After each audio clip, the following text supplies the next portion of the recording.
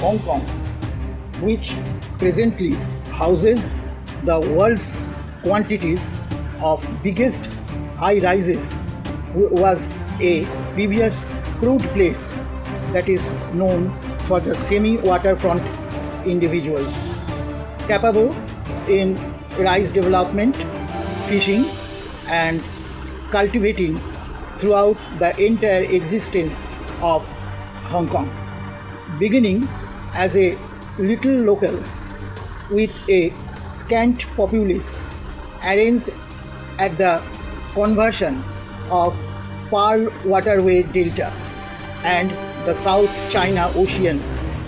Hong Kong presently is one of the world's driving worldwide monetary centers. The developed cosmopolitan city on the southeastern coast of China is becoming a popular tourist destination around the world. It has a history that is both extremely turbulent and rich in history.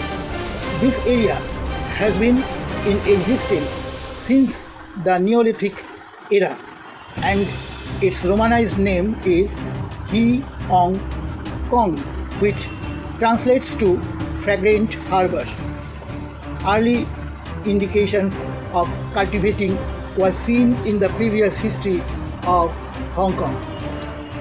Rock carvings found in the variety of locations on the islands of Lama and Lantau support the theory that cosmology was practiced by early ancestors.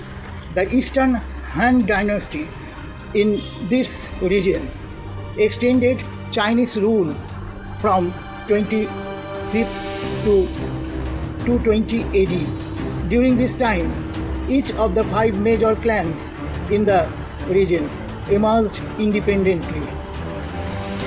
The 5 families Tang, Hao, Ache, Liu and Man began their residence in this domain alongside numerous different factions towards the 16th century's end.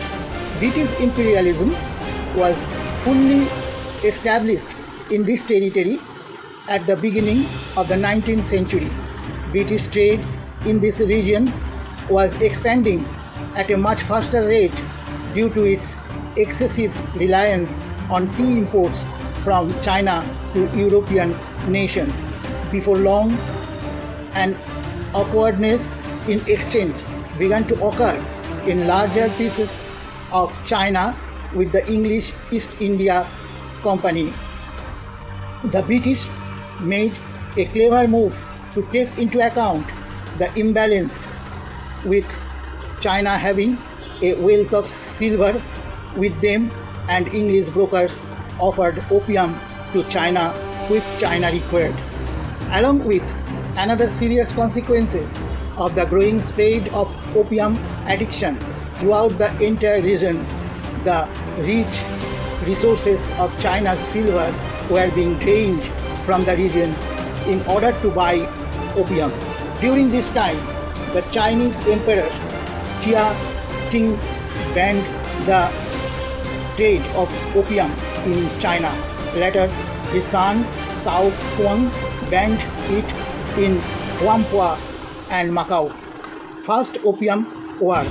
Not long after opium was pronounced unlawful in the land, the combat zone for pursuing the 2 ensuing opium wars was preparing.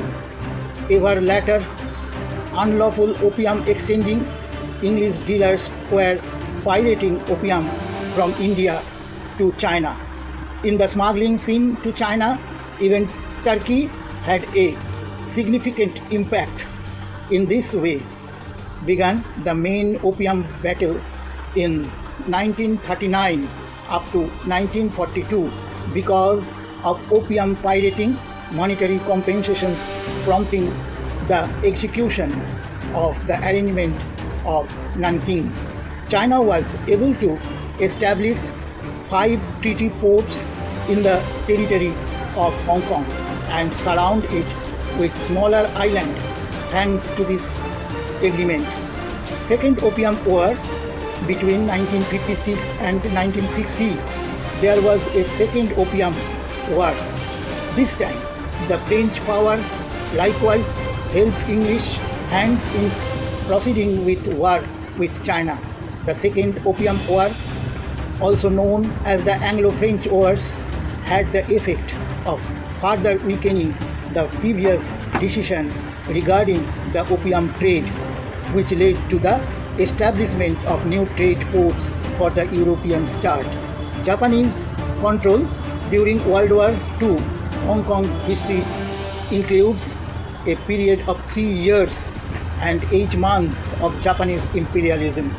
This took place in 1941 and continued until the British and Chinese troops took Hong Kong during the Second World War in 1945.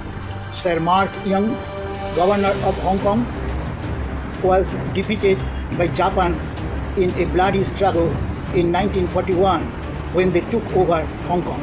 The imperial Japanese regime, which was marked by ruthless population executions, torture, hyperinflation, and other issues, even prohibited the use of Hong Kong currency in the territory during their tenure. Hong Kong as an English province. For over a really long period, Hong Kong was a piece of the English world settlement from 1841 to 1997, with the exception of the 3 years when the locale was under Japanese imperialism. HK kept on being a piece of the UK's provincial property.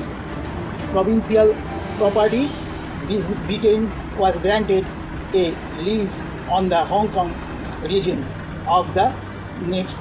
for the next few years as World War II was coming to an end during the Second Opium War in China.